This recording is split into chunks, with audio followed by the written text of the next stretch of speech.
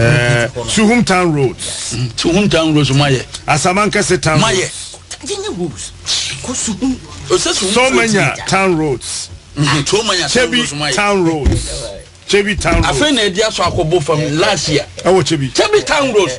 Don't they saw from just Maye. Captain, come here. Kwafu Krum Apedra Road. Omonye. In Sawom Eburi. In Sawom Eburi. You photos na mukoti. Please don't use those. Enkoko bypass. Enkoko etibie. Half of them don't want you to Ada so Asamankase. Na Omaye. In Sawom Asamankase. Leave it to the listeners. Okay. No, you are revealing the secret. The central region work is progressing impressively on the Kaswa interchange. Completion of work on this interchange will bring great relief to travelers on this road, which has been the source of severe frustration and irritation for the traveling public as a result of vehicular traffic.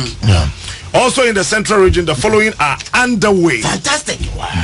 Upgrading works on roads in Cape Coast. Why? Dunkanofin. Dunkanofin, yeah, part. Look at it. Look this boy. What is the problem? Yeah. Dunkanofin Town Road. But what was left? Was between Obuasi, Ayamfuri, Dunkanofin Road. Okay, Winneba and Aguna Road Township Roads. Winneba Township Roads in okay. Aguna Road, we were doing it and when there was changeover. Okay. Asphalt overlay in Cape Coast. Junkwao. Almost Cape Coast is finished. Fantastic. Mangasimu will have a problem. Okay. Sopon completed. Fantastic. Winneba completed. Okay. Construction of Kaswa bypass. Yes. It was done perfectly. Perfect. Mankesima Brodunkao. That is where the problem is. It's also another problematic area. Dunkwao Chifu Praso. Asim Fosu. Nuzo Yeshasi.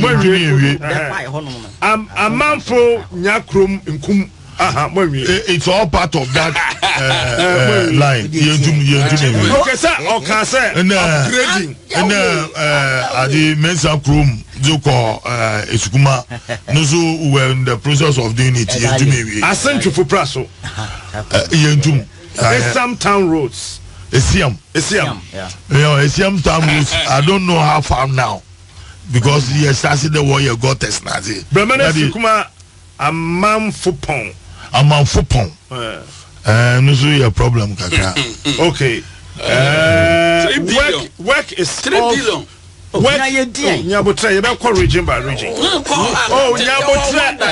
Work is also progressing steadily on the following. Ekwamwase of Fabio. Ekwamwase na of Fabio. Some of the contractors couldn't deploy to site. Okay. Some of the contractors couldn't deploy to site. But when they hear me, emphasis on completed. Work has also been completed on the following feeder roads in the central region. Bodja say a Ponchukura. Yes, feeder road. We try about one complete. No, enjoy but one complete. Yeah, complete. But I don't was that now, President.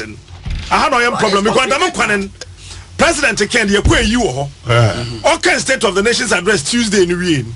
Next Saturday you I'm saying this is the road the old boy said has been completed. The problem I'm telling you know problem most of contractors were facing in there. When they deploy to site, no wash adiasa unja one measure na or your certificate, but in there from June to December to election time we're facing difficulties. Okay, but we couldn't pay the contractors, but it was not completed. It was not completed. But you say Ayensua Akun. It was not completed because I used the same road in 2016. Adawukwa Huni was not completed, honestly. Bewanum Adawukwa still not completed. But you say among Krum Congo Kwande and the contractor and Cram so yes one call. Onupo was a cry. It's most deplorable. That one me myself I know. But my pain has to do with the Bojuase Swedu Road. Chinese contractors and they were on site. Okay. And the contract was truncated. I'm a road in that step at all. In fact, demonstration on go for I won't blame the protesters.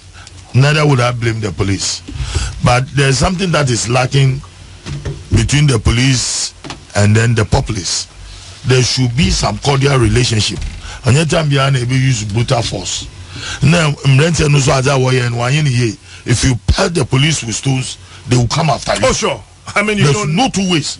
You don't throw stones at the police. They are the guardians of our security. Say, there to mobile but one pair. Now there, you don't respect the law. Yes, when you defeat them, you've defeated the society. Yes, you defeated the country called Ghana because the crown is on their but it is so deplorable. If I should say, in the whole of Central Region, it's the most vibrant town, most vibrant town or municipality. There's no two ways about it. We were doing the asphalting of the town roads in Anuso, Abani, okay, BB, but the government is a continuous process. These are all roads leading to Swedunya are deplorable. From Akimoda, Diba Swedu, from Bojuasi, Diba Swedu, road from Ankamu through the Urampawa, Diba Franca, Diba Swedu, very deplorable. These are the major areas. And the Swedu Nusu is connected to so many constituencies. As you see it, it's a central point. Edukoda, Edukoha, Edukosuma, Eduko Ejumakun, Eduko Bojuasi, so many places. Eduko Winneba. Sansukra Fumu Hozeba Gumwala. Winneba Road, Graba, Winneba Junctions, Swedu Road, Egyptians, Wabe, was Sakra Tuti. Okay. Branga Hafo. In the Branga Hafo region, the following roads are under construction. These are under construction roads. In Soko Namase section of the Winchi Sampa Road, under construction. Fantastic, that's true. In 2016, it was under construction. Brekum Sampa, Atebubu Kwame Danso, Kojokrum. Sa Atebubu Kwame Danso Kojokrum na contractor de Ankre Koye Breja. Bugumuno. The main road is here. What's a father? Captain, only 2 days ago, in heaven. Captain, the late Professor Mr. Lotejo Kobokaya, 2011. No, they are so cobo from 2011. No, they are so bold. Up to today. And okay. Contract and free. Go Sukukum Junction. Under construction. Go Sukukum. Fantastic. John Wewe. Oh, and you go Sukukum. Go Sutapa. No more. Go Sutapa. Manu Go Sutapa. And Omani, Omudi Bedru, Atringia. With your Casavia, only main problem. Okay. Captain. Praying. Man for and to Detroit. And I was say, go to Bietum. Bietum to see a normal friend. And to Detroit. And yet 2009 to 2016. You should challenge me. Jay Kufoko Town Oguya, and I was Swabisi. And I was to Kukum, the Jay Kufoko Town. And I was Swabisi. It's a fact, and nobody can dispute that. Okay. Munya Trono, Prime Kentampo, and your Kotari. I was under construction. I contract a crane side. Cecilia, contract and it is saying who is the contractor? Who is the and also Coco? And I have even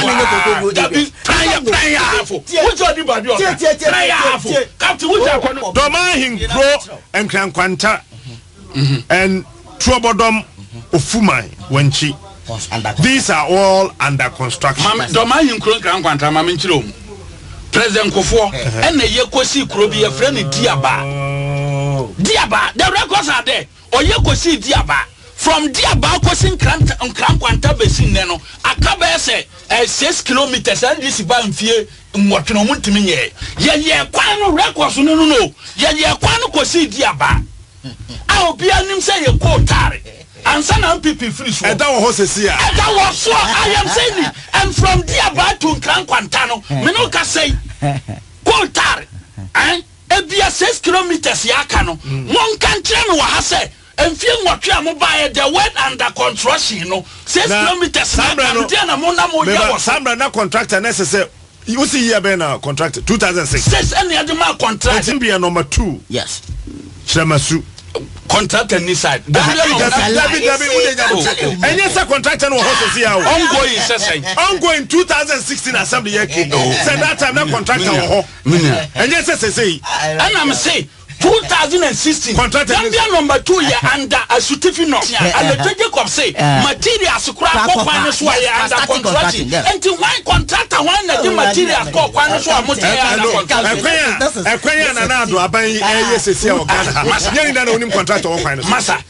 no, I am saying the word under control. Construction projects in Ghana are in 2 categories. One, foreign funding. Na government of Ghana, GOG. So, the projects being more honor we in Tama, then it has to do with foreign funding. Yes, please. Normally, government projects or GOG, there are a lot of encumbrances. Na Matuma Kade Akushisu Doswum nti wobo wie na project na ye bibi oho ye wo abanu so after cabinet meeting wonyi finance minister tranwa wo allocate budget for certain projects. Now those projects they are technical personnel from military or a highways authority in urban roads will be delayed them. Sometimes it takes a political turn because we believe the road here we are, it will favor the government. Into Ebiana army quietly me MPP nyane NDC or there delay the DC not no. Oh maba this our communities boom DC for Mponchina Ngwana Nkukon Banchina Brazil Gugu won't pick up a chair was all communities and what the we are now our DC Baba Tum now regional minister oh maba I'm telling you on your problem I'm unraveling something to you on your problem boom there technical officers now all the workers supervise them projects no watching one cut. That's where the problem starts. Oh, them into here and dama kweni approaches butuma yendam yanzu yenye bibi kaka. Now contractor no shene contract ya wa da me ewe yinu wanja mobako because market banglo na you will not deploy to site. And one thing that we should take note of, one more mobilization per no wayo one baby on go site. Then we have the political projects because it is close to elections. Tambia budget are reading the end of the year before elections. A huge adi because amount for demand for roads, a bit more demand for covert, a bit musu of your street lights, a bit musu of your electricity. So now no so soon. 2016 budget no so papa. Abandon to ministries are announced. And say when you talk when you road contact in Mama abandon it. Sometimes one more contracting with that at the budget attached to it. Oh, Kokaya. Emergency project. Believe in the 2020 we are about Miss Yebowin and 2017 Yebowin Ebokone were Dodge. But you see, government is a continuous process. Na Nyangasa from both political dividing. Say Kufoni projects Ujayen. No question, we abandoned a lot of them. We didn't complete it. Because yes, you get a manifesto, I feed the manifesto. It's a contract between us and the people. Or there, that is the problem Ghana is facing. President Mahama Zuba, why a whole lot of projects? MPP wants to get projects in. But you see, there should be a national dialogue. Last week, then look, there is the need for us all to sit down. Negana funya yenjin tumde. Say what the free SHS aba as a social intervention. Ne ye use oil money to finance free SHS. We should use the oil money to finance the construction of our roads. Because look, having that social intervention and putting money into Ghanaians' pocket. Farmer na onyimide oba doma ikrokesunu da one market day onu say road in here na our 1 acre farmer onyimide or harvest ni farm producer obotum zaba wa boton neska achen gotokum. So we as politicians, let us stay down onye da as dey bia na eba big promises na vi wa overwhelming na yentumi yema all day. Okay, this is one thing there should be a national dialogue, because everywhere in this country there are problems with our roads. Atebu Kwame Dansu Kojokrum. Bechem Techment ya Akumadan. They are all the Brofono homes here ongoing. And Kransa Jema Yamfo Esua Day and Saint Sumura Tipokrum. Okay. Akrodie Kanchemwa. Okay. And the following are also on course. What's the difference between ongoing and on course? On course is that it's in the process. Ongoing, banana will move. That is how sometimes the wedding. No more all your confusion. Ongoing each other. Yeah, ongoing there. It do some length process, so procurement process. No, then John wants to procurement process. Okay. You need anybody from Northern Region? That be Oh, Northern Region is able to be region by region. Everywhere. I can't say my vote, my road, my vote. And I can't say any to any particular government. Sir. Yekofa obi State of the Nation's address and now obi budget. Now budget we say wo kwan ye wie. That's a kwan say na ye nye ya. Wa fa vote edikwa. Next time oba hobi mo be hu de oba ka kire no. And that is why this ehunde eco towns and villages especially Adum TV. Work was there ambeya ameye na ye to abamo.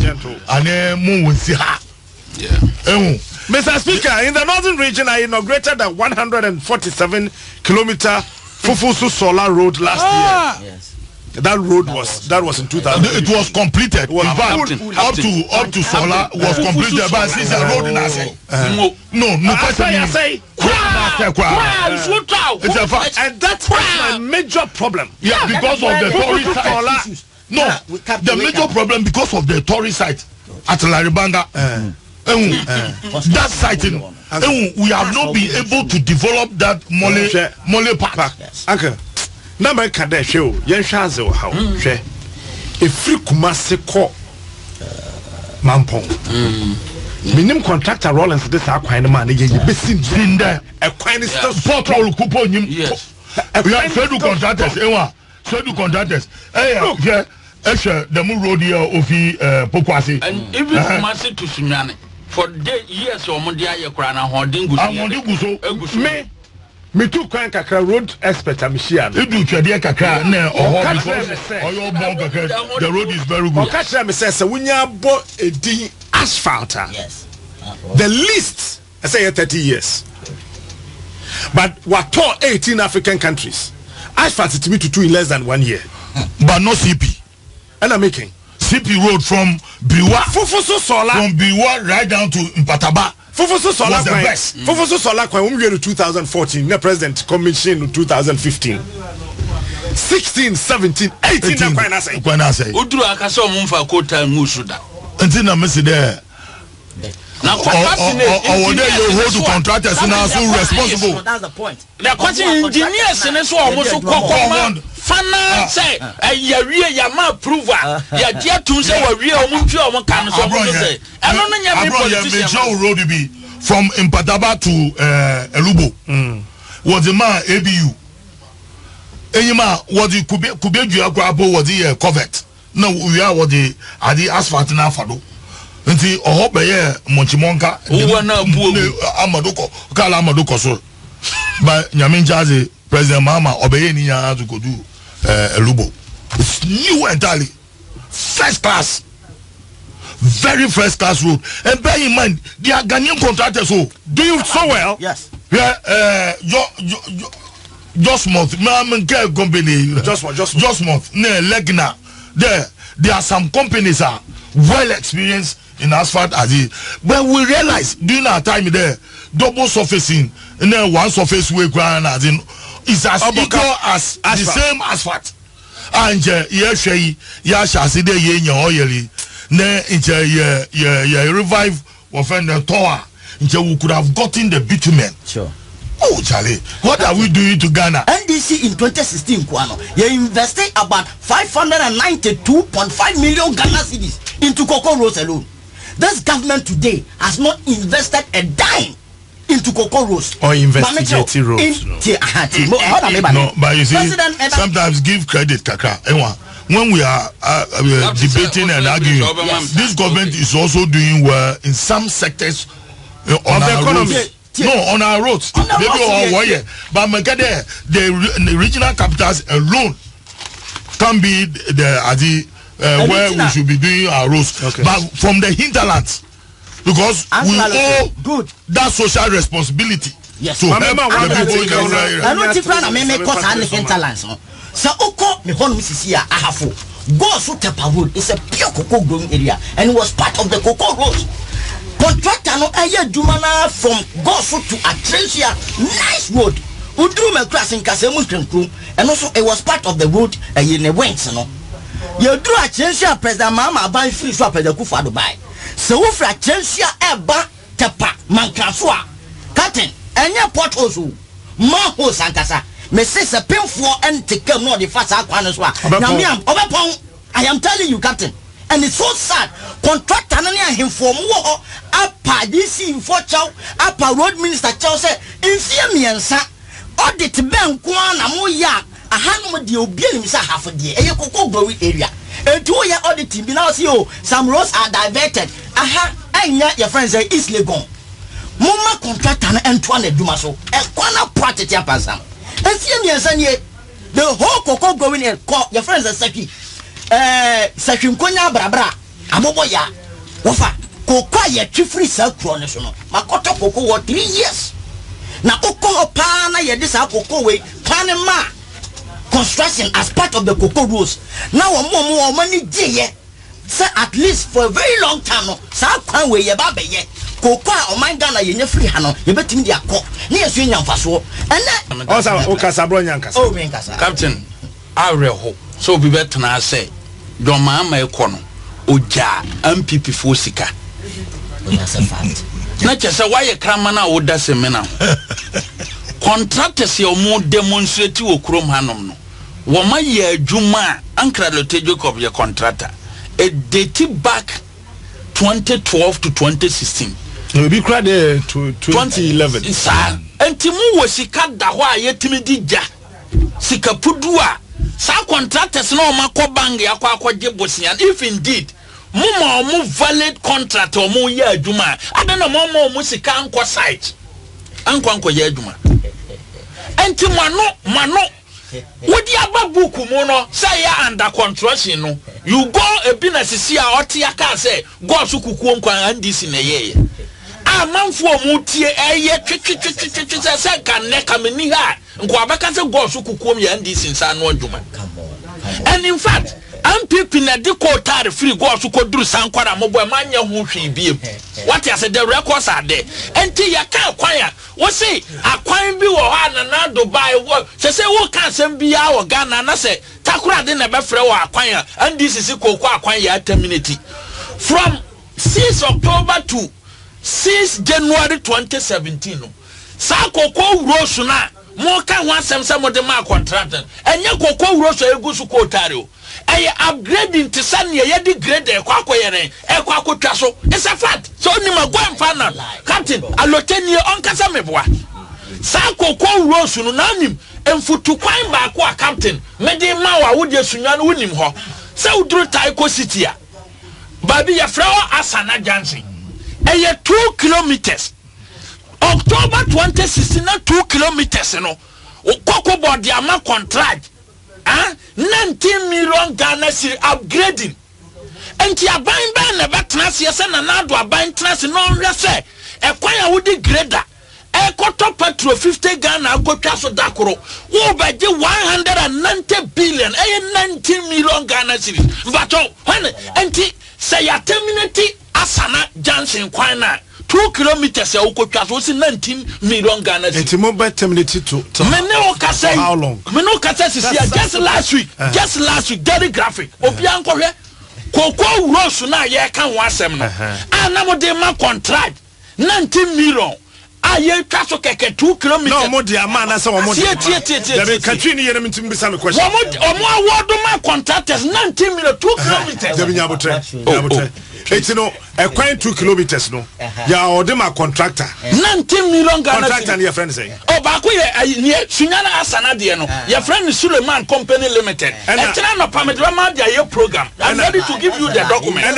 watchina 2 kilometers no you say 19 million you have to show some respect what you say 2 kilometers no 19 million Ghana chairman this is 19 million Ghana yes me say china no pamedra for 2 kilometers etena me de brow ewo Adom FM me de brow captain enye ogwa captain please what kind of nonsense is that please what kind of nonsense is that captain odi no to wonoma e sha time be na oh me say anumre kwa o finish kokwa wuro so na mo kan wa se nientia na nado abai na chena wodi be ye program ho nientia na nado abai terminate just last week aban ne tenase ye kwaya na nka ndc ye no 19 million no aye enye kota ne ye twa so keke no just last week daily graphic and daily guide Friday ya Ghana Cocoa Board na publish akwan kokwa wuro so akwan amanfo invite contractors o momra kwan na nka mo ye ne 19 million no sa kwan kro na wo ba enkran kwanta kwakwanya kwan sa kwan na mo ye no 19 million no anda na nado dan kwa akofo ado mo ye no 1 million Ghana cedis daily graphic last week delegates so publish inviting contractors obi autographic bi ankonkwohe nationwide it is a meeting there wo ka 1 million no ye grade na ye grade so keka na se ye guru say grade so akopin se enye se okotwa so keke o ye tintim so mo hu se me o fa me kwan so a can you or your upgrading can maybe from feeder or your regional patrol 1 million Ghana cedis grader na encourage so keka na 1 million no kra no bi wo ha wo hwe graphic publication na e bi ye 7 kilometers W 1 million Ghana cedis 7 kilo be 7 kilometers sa kwan na ba daily graphic ma mu hu ye no eye kwan ya kokwa akuafo asai na ontimi nkwafo mkofa na mfudie ana e dia na contractor say so onju so bedwi so na tintim fa abosia guso ya sehye first one ubedwi so ma mu ada ho wo wi akotwe abo beguso na tintim ebi wa 8 kilometers ebi 7 kilometers and 1 million Ghana yes are ya say you party contractor captain ya kan no kro ma ne say ufi say ntimi nya no kro pa ewom ni say me say kope na anu daily graphic ewom sa kwan ya wo to petrol 1 million Ghana ya na efi say nya sika na say 1 million Ghana sirikita na wo to petrol ama grader a wo di 200,000 top fuel nko ama grader ye mu aduma atintim so ama kuani atima kwa aba bese 8 months time na 8 months time I don't know what me David Pachonya botre say 8 kilometers ye grade me do mama metima ye a compact ya ti o ka compact no ekwan ye compact o and your Ghana cocoa board say we are contractor they are inviting contractors into brabeto bidding documents abro ye we invite contractors our contract now what did that he just advertisement I don't know everybody say Captain, just to end my submission, my suggestion in there should be a think tank and one of the civil society groups or they will invite Joe Gidisu Alaji Fuseni. No, it's part of this plan. Mambo Alaji Fuseni and Amakwata Obia Niti Muhammad ho ne yembo bom we know the truth because you cannot hide the truth. Ghanaians including former CEO cocoa board cocoa rose so